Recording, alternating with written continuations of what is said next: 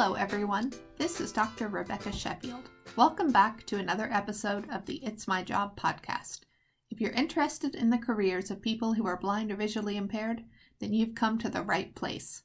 Our podcast features student interviewers talking with adults who are blind or visually impaired, investigating important questions like how they use technology and how they connect with other people. Our interviews were designed by students for students. Stay tuned after the podcast to learn how to get involved. And please share with your friends and teachers so they can listen too. Now for today's interview. In this episode, Christian, a student in Texas, is interviewing Mr. Grant Hardy. Grant is a Vancouver Bureau reporter and broadcast presenter for Accessible Media Incorporated, a not-for-profit media company in Canada. You can follow him on Twitter at AMI Grant Hardy. That's AMIGRANTHARDY. Grant is a presenter on the show AMI This Week, which has the Twitter handle at AMI This Week, and the Twitter handle for all of AMI is at Accessible Media. Also, check out Grant's work on AMI This Week and other shows at ami.ca. On to the interview.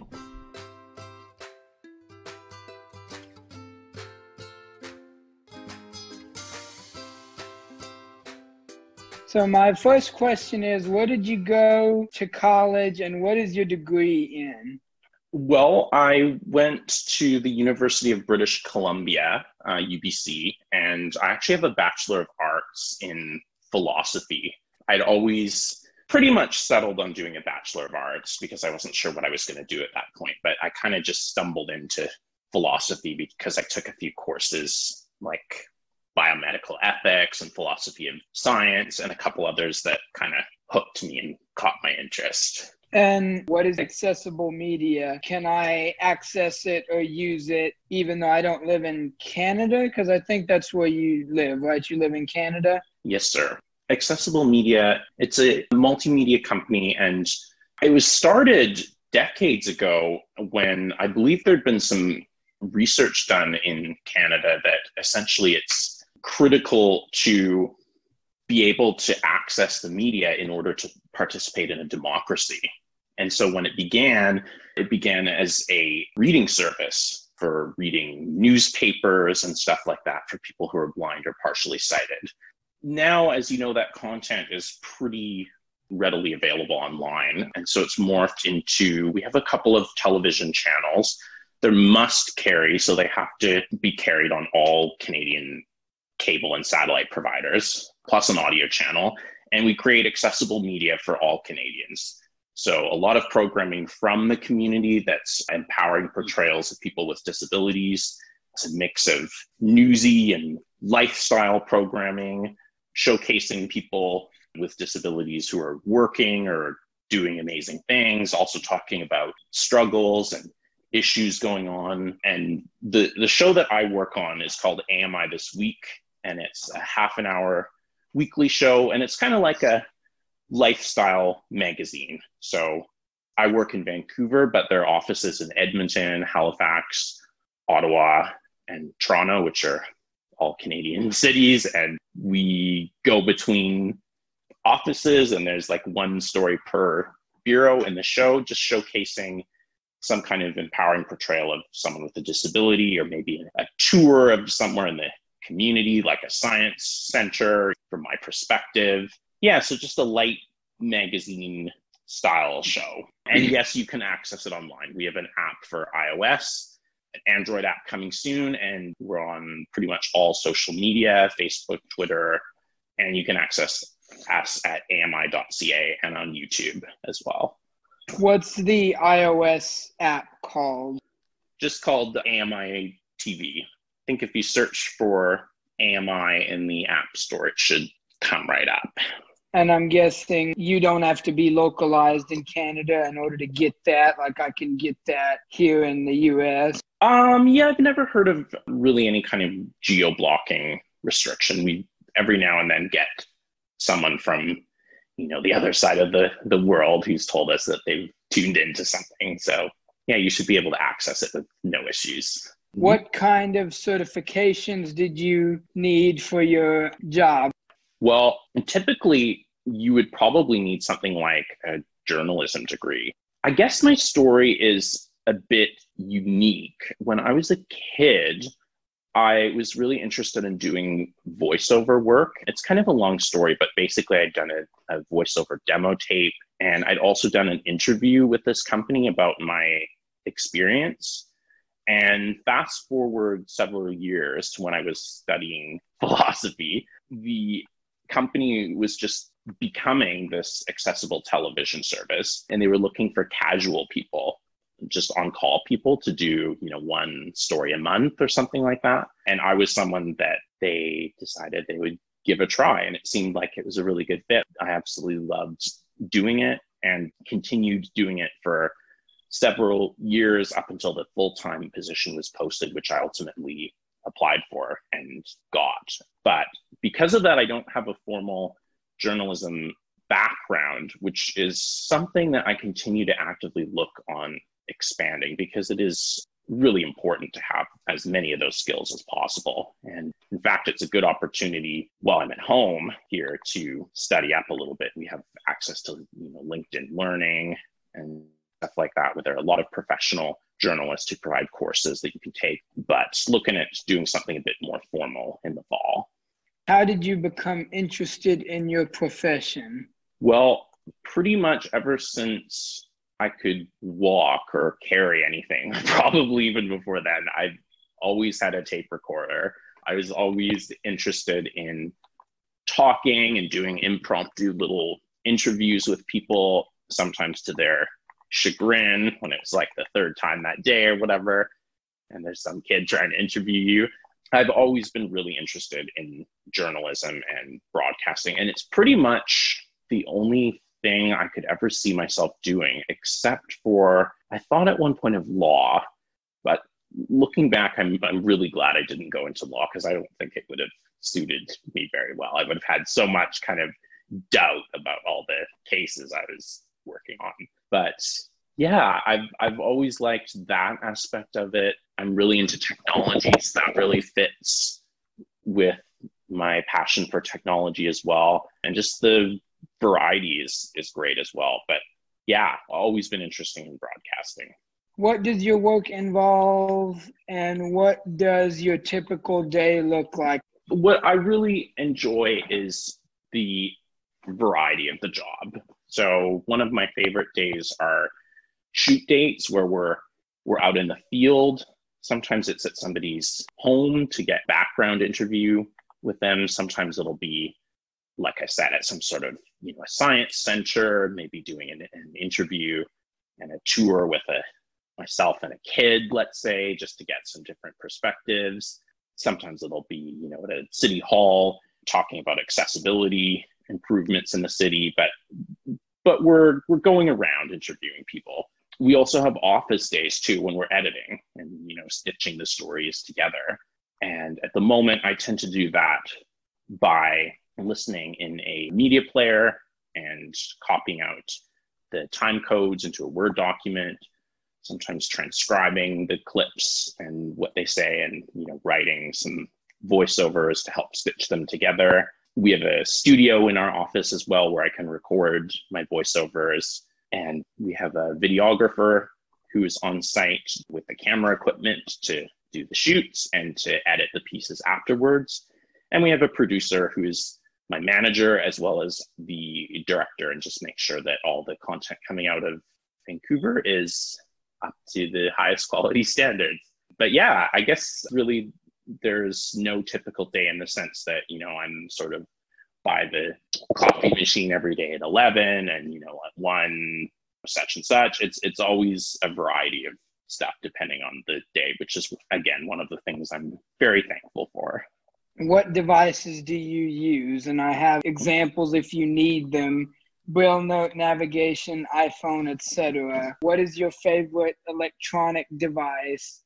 I would say that definitely my favorite device is the iPhone. It's pretty much always with me. I don't know how I deal with work email or meetings moving or anything like that without the iPhone, but it's also great for your navigation, It's all built in, and requesting an Uber, transit, I could just go on. It's amazing to remember what life was like without these tools. But I also use a Braille note. Certainly if you want to read and record anything in the studio, you really do have to have Braille. You can't really be listening to the speech. I wouldn't find that nearly as easy, but I'm definitely a Braille guy. Yeah, and then I use a computer. I use both PC and Mac, but we use PC at work. And other than that, I guess just things around the house, like a talking kitchen scale and talking kitchen thermometer, and just those independent living devices. Any recommended accessible iPhone apps that are like totally free? Oh, that's a good one. That aren't like Uber and that kind of thing, because of course I don't know that I'm allowed to use Uber and that stuff yet, because I'm not. Right. I use Seeing AI a lot. That's the Microsoft app that recognizes photos. Yes, I love Seeing AI. Yeah, I find it does a pretty good job. I use Nearby Explorer online by the American Printing House. I also use the paid edition, but apparently that's being discontinued. So free version is probably a safer bet, but it's probably one of the most advanced blindness navigation apps I've ever seen. We use Ira a lot. We actually have it at work and I use it at home. I guess it's not exactly free, although for calls that are 5 minutes or less, now it doesn't take up any minutes, but can connect you with a trained set of eyes whenever you need them, which, is pretty invaluable sometimes if you're just looking to have something read. Or I've actually deposited a check with online banking using Ira, which was super cool. I just don't have enough comprehension about the camera to line something like that up myself. Do you live independently? I do. Yeah, I have for just over 3 years. I live in Vancouver. I live in a very small condo. It's about 397 square feet, which is super small. So I have actually a fold-up bed, and then once you fold up the bed, you can fold down a table. That's how small it is, but it's comfortable. And then the next part of that is, are you married or dating? I'm dating. I'm in like a long-term relationship. We've been together for a couple of years. And then the next part of that is, how did you meet your significant other? We met on one of the dating apps. We met on OkCupid and then met at like a coffee shop. Oh, so you just opened up the dating app and you just looked for somebody and y'all met there and then y'all met in person? Pretty much, yeah. And then the next question is, how do you navigate around your area? So like I heard you mention Nearby Explorer. How else do you navigate around your area? Yeah, well, when I was in university, it was quite a huge campus. It was a little bit overwhelming, and I had a guide dog at that point. Yes, I can imagine. And, we did our best, but I'm not going to lie, there was a lot of times when I asked for a hand, we got turned around. These days, I'm a cane user. I do use some of the apps like Nearby Explorer and Google Maps if I ever need to get my bearings, but most of the time I'm kind of doing routes that I'm familiar with. But yeah, I ride the transit as well. COVID has kind of flipped everything on its head. I'm not sure what it's like where you are, but I'm not sure that transit is a really safe place right now, especially in Vancouver. And so I've kind of been keeping to myself, isolating it at home. I don't feel super confident about traveling right now. I'm thinking about going back for another guide dog. But again, COVID is kind of thrown it. Anyone who knows you would tell you I've been thinking about it literally for years and just putting it off, because I guess there are different considerations, pros and cons about cane versus guide dog, and I haven't settled on which one I prefer. But with COVID, obviously all the classes are going to be closed for the foreseeable future, and there'll probably be a decent wait list. So how did you learn daily living skills? That's a good question. So we do have it's called the CNIB, or the Canadian National Institute for the Blind in Canada. And they offer various services like a kitchen teaching suite that you can visit. So I have done a certain amount of learning through the CNIB, but to a certain extent, it's been a lot of trial and error and just learning through my family and on my own. I have to tell you that as a kid and as a teen, I will admit that I wasn't super interested in learning those skills, like learning how to cook. And I always kind of wish someone had just kind of forced me to do it, although I know that's not very realistic. But suddenly as an adult, it's kind of like, whoa, suddenly I don't always have the opportunity to, cook with my mom or something. So I really have to kind of pick up my socks. So it's definitely been a learning experience as an adult. What is the most important skill that you have learned? I would say, I think there are 3 really important skills. Can I give you 3? Sure, you can give me as many of them as you want to, or as few of them as you want to. Okay. I would say the biggest one is mobility. I think that there are a lot of incredible programs and instruction in Canada and of course in the States and everywhere.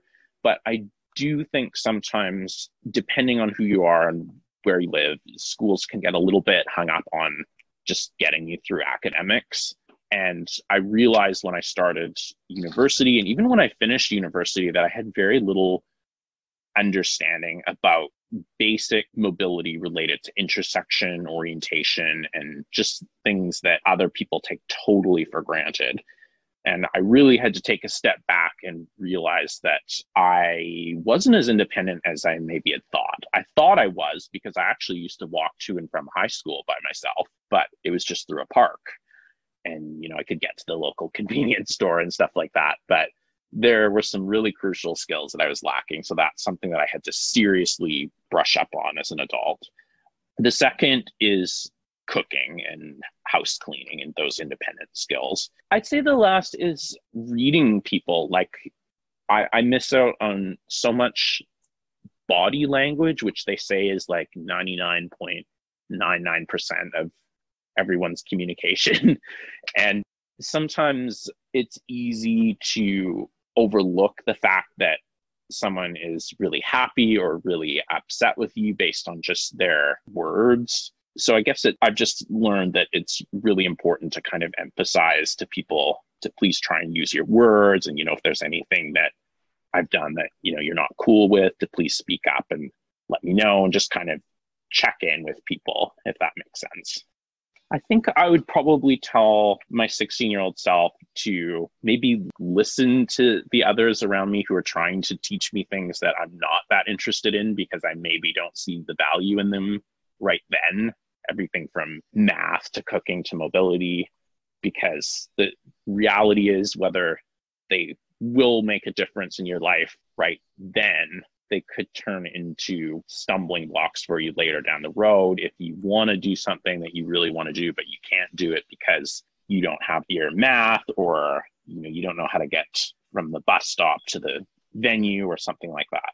So I think that would be one thing. And maybe just to take it a little easier on myself, attitude wise. We hear all these stories from other people in the community who have disabilities, and you kind of wonder, what's my life going to be like? Or you just think about all this adversity that other people are going through and wonder what's going to happen to you. Just everything from, I don't know, guide dog access issues to struggles finding a job to anything else you can think of. But I think the key is to just do your best and learn as much as you can and be as positive as you can, and that's all you can do. And then another question that's part of this question that's also on the daily living thing is, how do you shave your sideburns? So like, how do you know where to stop so that you're not suddenly shaving like the whole side of your head, and then your hair is all uneven and your sideburns are uneven, and then you go out somewhere and everybody's goggling at you because your sideburns are uneven and everything else? Yes, good old appearance stuff that we have to worry about. Well, I had a couple men in my life, like an uncle who I remember got me one of my first razors, or showed me on his and kind of gave me some tips. But it's basically a matter of trial and error. I would say find someone that you trust and work on where the correct spot is to kind of stop shaving, and maybe mark that with your finger as you're shaving if you feel comfortable doing that. And eventually, I think probably the tactile sense will just take over and it'll be a matter of muscle memory. I also use an electric razor that you just shave. There's no real danger of cutting yourself because it's electric and it's safe. And when you're done, you just throw it in the cleaning base and it cleans and charges it and everything. So you're good to go. But that is tricky. So then the next question is, do you cook? And then what is your favorite thing to cook? I should disclaim that by saying I don't cook nearly as much as I should. But I think my favorite thing to cook is pasta with meat sauce because it's easy, it's relatively healthy, tastes good, and you can vary the amount of different spices and stuff that you put in it for a different flavor. But I tend to also do a lot of meats, like whether it's like a rack of ribs or salmon or whatever that you can just kind of pop in the oven on a pan or a sheet. It's maybe a little bit weird, but I used to do rice in the oven as well. Someone taught me how to do it. Now I can do a rice on a pot over the stove as well. I have to say that the stove isn't nearly as intimidating as I thought. For years, it just seemed like a really scary thing, but actually it's very easy to figure out where the heat is tactually without getting burned. So the last question is, what do you like to do in your free time? I like being outdoors, especially as the weather is warming up, just taking walks and stuff like that. I used to be on a dragon boat team, which is kind of like rowing, although I didn't do it last year, but I did it for a few seasons. And that was really fun. Yeah, lots of music and reading. Like you, I'm kind of a techie, so I'm always playing with whatever kind of tech products I can. And sometimes I get to play with them for work too, because we do reviews on tech products as well, which is really fun. Yeah, and that's how I first heard about y'all, through the original Braille Note Touch interview. Oh, I remember that. I was still in my 20s then. At this point in our episode, we'd like to switch roles and ask Grant if you have any questions for Christian. Well, Christian, where do you see yourself in 5 or 10 years? Or do you have any idea what you'd like to do after high school? I actually plan on going and working for Apple eventually, or Humanware, or just one of the big tech companies, probably more towards Apple, just because I've got an iPhone and an Apple Watch and pretty much all Apple. Probably more towards Apple, but one of the big tech companies, yeah. Oh, that's really cool. And what kind of role do you see yourself, like marketing or sort of programming? Where do you see yourself? I actually don't know at the moment, but I know that right now I'm currently taking Computer Science 1, and next year I plan on taking Computer Science 2, which is basically where we learn like how to program. So last semester we did Python, and this semester we're doing Java.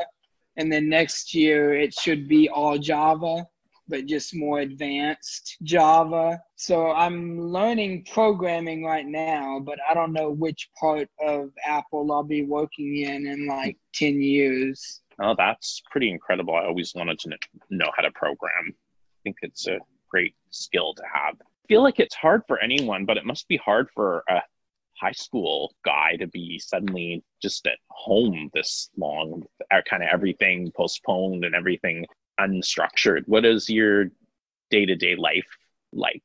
I know that I still stay on top of all the virtual distance learning type stuff, but whenever I'm not doing my work, I just kind of sit around and listen to my phone. I'm going to be honest. But but I still try to keep up with all my work and everything. Christian, how did it feel to be interviewed by a professional interviewer? How exactly should I explain this? I mean, it just felt like somebody asking me a question. I mean, I don't know. Was it supposed to feel any different than... No, that's always the goal, is to, not be some announcer guy, but to just kind of seem, just kind of be their buddy or whatever and just have a natural conversation. Yeah, just to act like it's a real friendly conversation. Yes. Great. So to wrap up our interview, I'd like to ask you, Grant and Christian, to both share some advice for our audience, who are folks who were probably working and studying from home and can't go out as much as we'd like.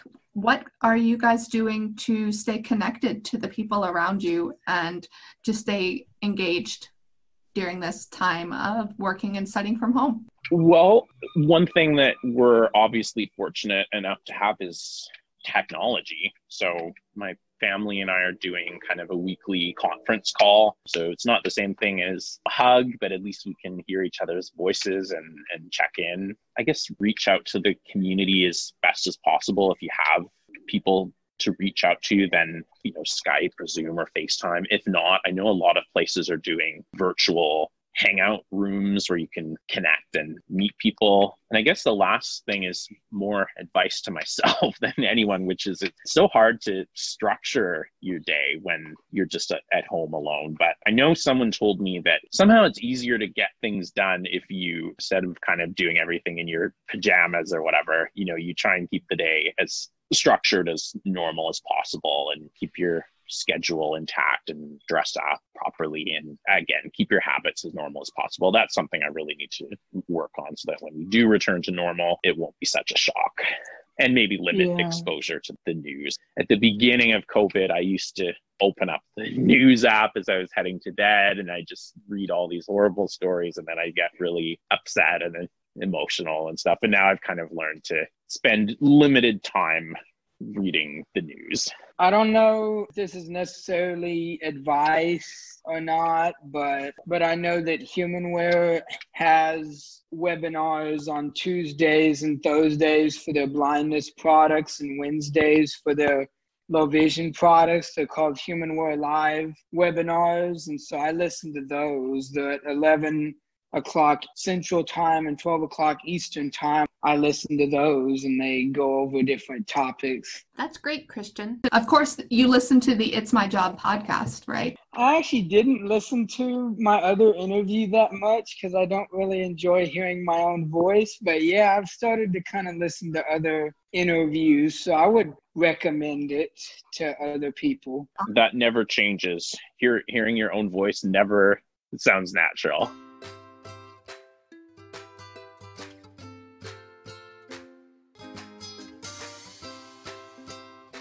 Hi, it's Dr. Sheffield again. Thanks for listening to the latest episode of the It's My Job podcast. What was your favorite part of the interview? I thought Grant's job at Accessible Media sounded like so much fun, but I also really liked hearing his advice for independent living. What did you think? Would you like to be a television presenter? Do you think you will follow any of his advice about orientation and mobility or independent living? Would you like to try out your own interview skills on a future episode of the It's My Job podcast? Or maybe you have a suggestion of who we should interview next. We would love to hear from you. Our phone number is 202-688-5044. That's 202-688-5044. Outside the United States, you may need to dial +1 or your international access code and then 1. Be sure to check with your parents first. You can call us and leave us a voicemail, or you can send us a text message. If you ask us a question about one of our interviews, we'll try to read the answer in a future podcast. Let us know if it's okay to share your first name and where you're from. Our email address is askitsmyjob@gmail.com. That's askitsmyjob@gmail.com. No spaces and no apostrophe. And you can find us on Facebook. Just search for Ask It's My Job. Each of our episodes is also on Perkins Paths to Technology blog. Check us out and leave us a comment at perkinselearning.org/technology.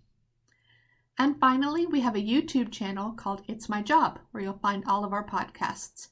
If you missed episode 8, head over to YouTube to learn what Christian learned from Chancey about her work as a tech educator and assistive technology coordinator for the New York Public Library. This was our 9th episode, and we want to make many more, but we need your help. If you're a student who is blind or visually impaired and would like to be an interviewer on a future episode, please have your teacher or parent contact us via phone, email, or our Facebook page, and we'll get you matched up with an interviewee. If you are an adult who is blind or visually impaired and would like to be interviewed, please send us a message via email, phone, or Facebook, and we'll get back to you. Once again, our phone number for text messages and voicemail is 202-688-5044. Our email address is askitsmyjob@gmail.com. We have a lot to be thankful for in this episode. Thanks to Christian for a great interview, and to Grant Hardy for sharing his time as our interviewee. Thanks also to Ms. Hahn, Christian's O&M instructor, for helping get everyone connected. This interview was facilitated by me, Rebecca Sheffield. Thanks to Perkins Paths Technology for the blog posts. Our music is from purpleplanet.com. With so many of us working and studying from home, we hope this podcast is becoming a great opportunity to learn from each other and increase awareness about all the amazing jobs that are being done by people who are blind or visually impaired. Have a wonderful day.